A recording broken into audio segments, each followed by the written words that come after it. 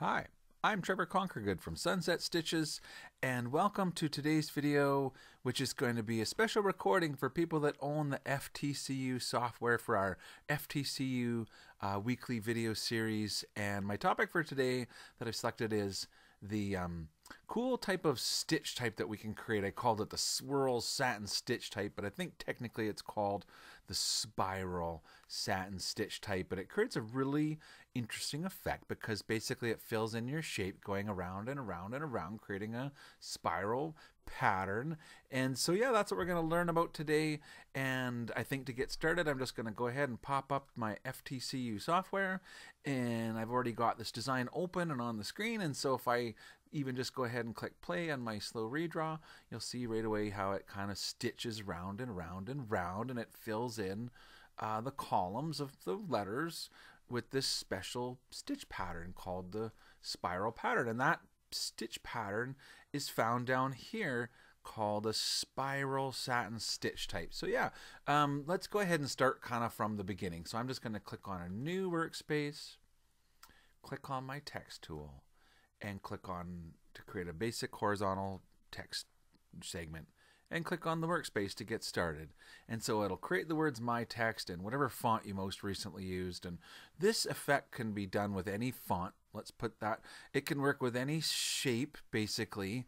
That said, a little bit larger shapes like 2 or 4 or 5, 4 and 5 and 6 millimeter wide columns kind of give a little bit more space. So what I mean to say is larger text. So if you take your select tool and go kind of on the corner of the handle of the box that goes around your text and drag it to be bigger and make it so that the columns are wider, that's going to help with, to give enough space for the spirally effect to take effect. For mine, I did actually a script. So I did my initials in an anniversary script font, and I just simply typed in my T and C for my initials and said apply. Yeah, and then from there, you can decide kind of how big you want it to be. It says it's 42 millimeters tall. If you didn't want to deal in millimeters, you can right click on your ruler, get that to be in inches, and now you know that you're 1.6 inches tall. I was thinking a big kind of like big monogram to make kind of the spiral effect be really dramatic and show off. So I made a bigger one like that. There's 3.5 inches. Make it as many inches as you want. Anyway, once you've decided on the size of it, the thing that you're going to notice right away is if you try to apply that spiral satin effect to your text segments, it's not an option.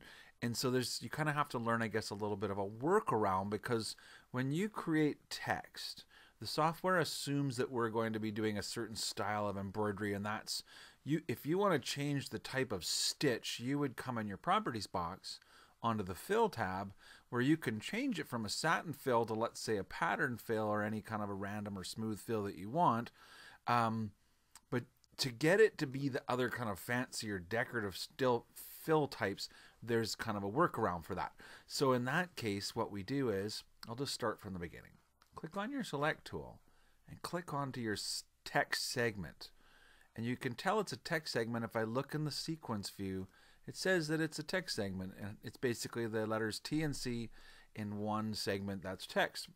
And if I click on that segment to select it, and then right click over top, I get a little menu that gives me an option called breakup text. And when I choose breakup text, what it does is it basically it sort of separates them. And so now if I look in my sequence view, there's a T, and it's not a text segment, it's a satin path, and a C, and it's a satin path. And a satin path, that's what all of these styles of stitching are. They're basically what we call a satin path. And this one here is the Spiral Satin. And so basically now I can just click on Spiral Satin and I get that cool dramatic effect. Click on the T and click on Spiral Satin. And so as quickly as that, you can take your initials, type them out, make it a little bit larger, break it apart, and then you can quickly apply this effect. So it doesn't take too much to get used to.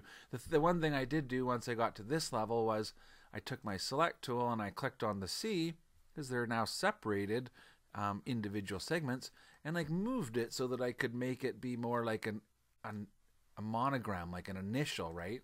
So that they were interlocking like that a little bit. And yeah, that's how it basically stitches out. It does this cool spirally effect. So, okay, I could stop right there and say that's all you need to know, but let's just kind of break it down to how it works, just to make sure that we learned a little bit today. You can use this with any shape, whether you make the shape or whether it's a basic shape you already have, or embroidery that you've already got. But if I look in my custom shapes for some sort of a little basic shape, like this little bird shape, okay, so here I have a piece of artwork. And with a piece of artwork, so it has never been created or converted into embroidery yet. So when I select it, all of the styles are available at the bottom. And if I choose to do something like a spiral satin, what happens is it waits for me to tell it which it needs at least one stitch direction. In other words, it's waiting for me to click and drag to give it at least one of those. And then if I right click twice, it'll draw the little swirlies.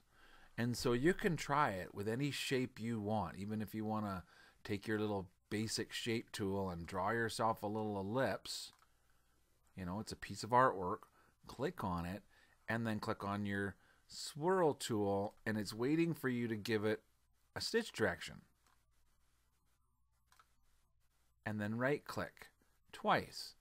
Now why twice is because of the starting and the ending points, because you can change them, and as it is right now, just looking at this shape, this would be a good reason to talk about them, because if you start to notice the stitching, like notice if I move the red exit point to halfway across the shape and hit enter or apply, see how it walks down the middle and then sews back.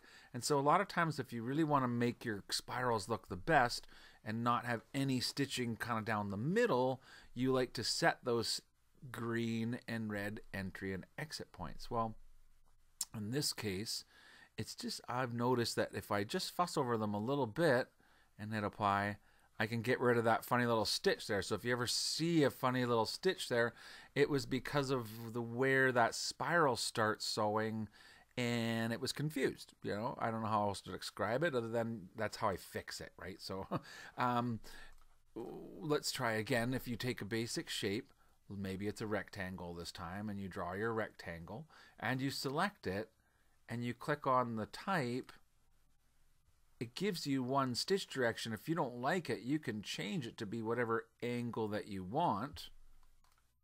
You can add new ones, as many as you want. And then when you right click, you can affect the green beginning and the red exit points. And when you right click again, it puts down the stitches.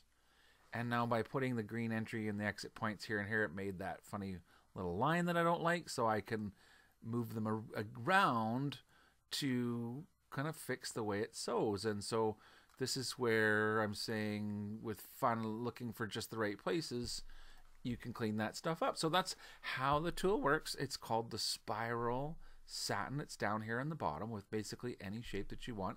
And that is how you can take your text segments, use the breakup option, break apart text. So let's just quickly do it for you guys one more time. I hope this video is not getting to be too long. But we click on text, start with a basic text segment. It's probably going to be like just under an inch tall, and that's fine, but make it whatever initials that you want to do. Hit apply, and then select that. So click on the select tool, and then right click and say break up text. Now at this point I can go ahead and try it. They're not real big, they're under an inch tall, and if I click on that Spiral Satin, see what I'm saying, how it doesn't really get the full effect that I want. Now if you make that bigger, it works out just fine. So basically once you've set that Spiral Satin effect, you can kind of see what's your minimum before it's going to kind of give you the effect that you want. So once you get it there, you're like, yeah, that's perfect. Then click on, I guess, the T. It's not, I didn't, because I already broke them apart. Now I'm resizing them, so they may not match in size. If that mattered to me, I guess there would be lots of ways to do that, because I could easily just take note of the size of this one, 2.8, and make that one also be 2.8. Like I said, there's lots of ways that you could mathematically do it. Or you could have just done it in the first place, Trevor, which would have made more sense. But yeah, you basically create yourself a little monogram like that. So that is how I do it, and that's where I will stop this video. So I hope you enjoyed today's video, and until next time, I hope you have a great day, and bye-bye.